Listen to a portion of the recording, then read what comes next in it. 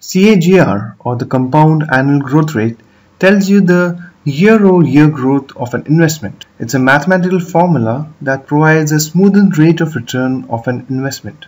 For example, let's assume you had invested 1 lakh in 2009 and every year you earned a return in the range of 12 to 17%. Now, what was the average return on investment during this period? Was it 22%? To determine your annual return over the period, you need to calculate CAGR. Before we dive into Excel, let's understand how to calculate the compound annual growth rate. The formula is ending value divided by beginning value raised to 1 divided by number of years minus 1. There are 3 methods to calculate CAGR in Excel. Method 1. This is the straight way. This method needs no major explanation. We can use the formula above to calculate the CAGR. In our example, it looks something like this. B8 contains the ending value divided by beginning value, which is in B2, raised to 1 divided by E3, which contains the number of years. That's the difference between 2015 and 2009, minus 1.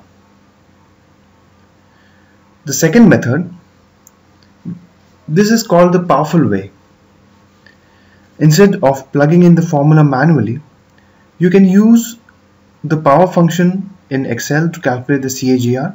This makes the formula look slightly cleaner, although I don't usually prefer this method. In our example, it looks something like this, equals power B8 divided by B2, that's the number, and the power contains 1 divided by E3, minus 1. The third method is the rate function. This is a much lesser used method, but very handy and clean way to calculate the CAGR. This is the method which I prefer and usually tend to use while calculating CAGR. Although the syntax for rate looks rather complicated, you only need to bother about 3 parameters, viz. the NPER, the present value and the future value. Let's see how the formula looks. Equals rate E3. So E3 contains the number of years. The PMT parameter, we'll skip that. The present value is 1 lakh rupees. Don't forget to put the present value as negative, otherwise you will receive an error. And the future value is in B8. So again we get 14.82%. This formula looks much cleaner than the other formulas. If you have a different way to calculate CAGR, do share with us.